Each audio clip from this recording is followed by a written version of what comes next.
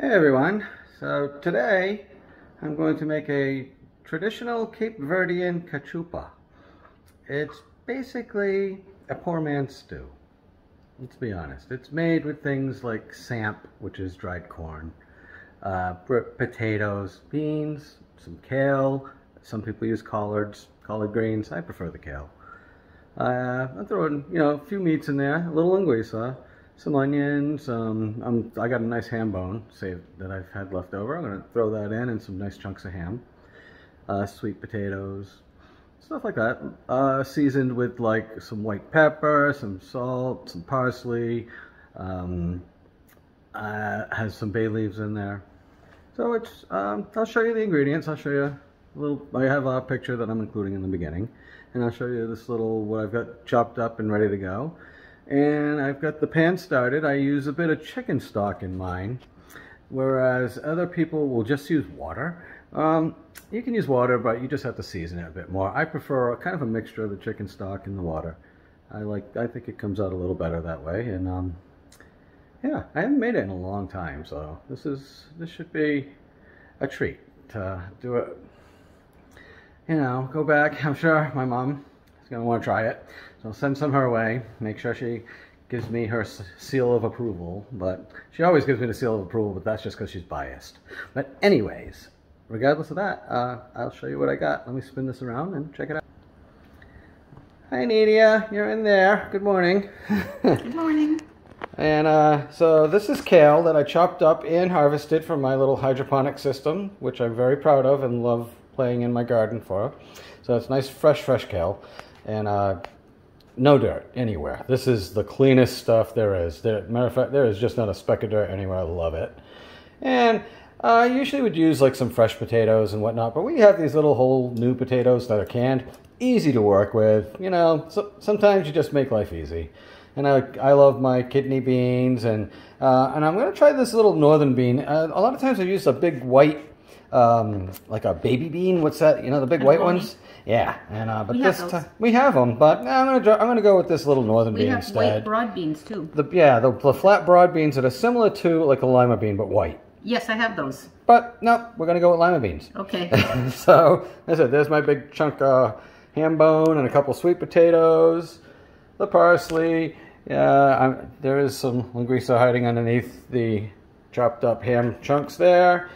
Yep, some onions, some garlic. I had some regular garlic, fresh garlic, which I used, but I didn't have enough, so we're going to use a little bit of this garlic over here. And I got this pan just started. Oh yeah, she's steaming away now. Ooh, look at that. All right. And inside there, I have some bay leaves, and that's the samp.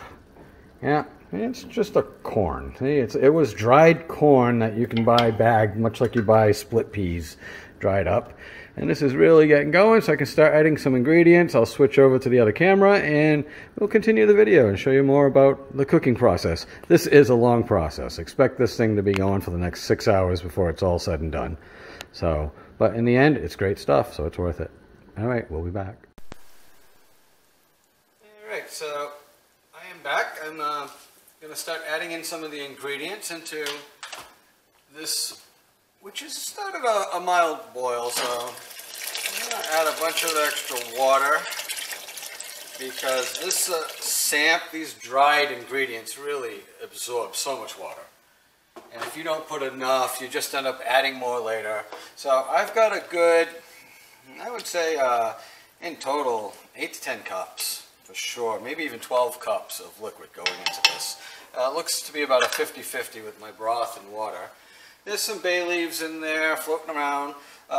There's no other seasonings yet. I am adding some nice olive oil.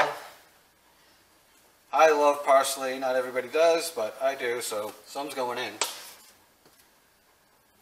Definitely got to have some white pepper in there. And I'm only going to add a pinch of salt right now because I know, I just added some water, so it's going to cut back the salt amount. I don't want to over salt it at all because you can't really go back too easily. And I can always add more later when it's really cooking through and I can taste it better. I want to get these onions and garlic in there. I want them to end up nice, soft, totally like cooked down, melted. So they're going to be in for the duration. Give it a bit of a stir, get this mix started up. And I got potatoes going in, but I don't want them to fall apart in the sweet potatoes, so they cook really fast. So they're going to go in the end. They're going to go much later. I'm going to add a touch more garlic. I had my, my cheat, the minced garlic, although this stuff works great. Don't let anyone tell you otherwise. There's lots of recipes this goes really well in. Actually, one of my favorite uses for it is garlic bread. This stuff makes the best garlic bread because of the juice that's in there. The taste is just on point. So, one last ingredient for the time being. The bone. Drop that puppy in there, let it get going, and we'll be back. Hey guys, so I'm back. I did a little bit of doctoring, and I added in some more meat. As you can see, I got my greaser and my ham in there. This samp is starting to cook up, starting to look like some corn now. I also added in a bit more salt. I tasted it, and I put in some paprika and some chili powder just because it just wasn't quite reminiscent of the flavors I was used to. So it is definitely much better now. It is coming along. I switched burners because I needed a little bit. This one allows me to simmer, and that burner I was on really didn't quite cut the bill there. So I will be getting some of this kale in there shortly and some beans and start bringing a few more ingredients on board. It's been going for about an hour, maybe a little bit more than an hour so far, and it's still really early because this is going to go for a while. But yeah, I just want to give you a quick update and we'll check back in a bit. So it just came back, it's kind of settling off a little bit. Just added in all the different beans. The fat is definitely starting to render out of like the linguiça and the ham bone, and it is really coming along nice. The samp is swelling quite nicely, and she's becoming pretty hearty. Getting a lot of those starches going and got some proteins in there, and yeah, a couple more additions as we go. And I'll check back with you guys in a bit and show you what comes up next.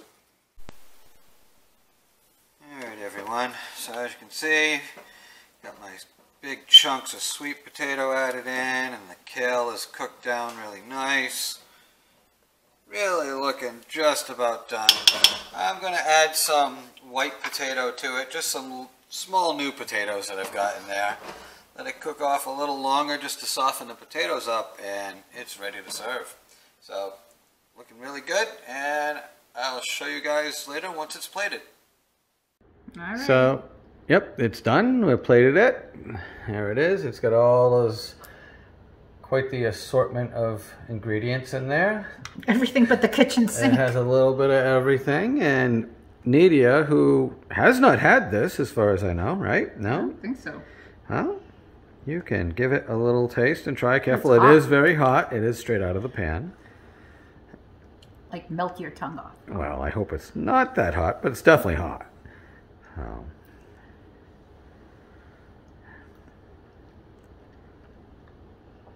It's good. It's very Hearty. hearty, filling. Oh yeah, like you'll never eat that bowl. Not that. It's. I mean, I would for sure. I eat a lot. Nidia actually eats very light, and there's just a lot in there. Look, you have this lima beans, corn, Yeah, kales. you can pick and choose what you want. That's the nice thing, is you can kind of It definitely has build your own It bite. has a very smoky, hammy flavor. It's good.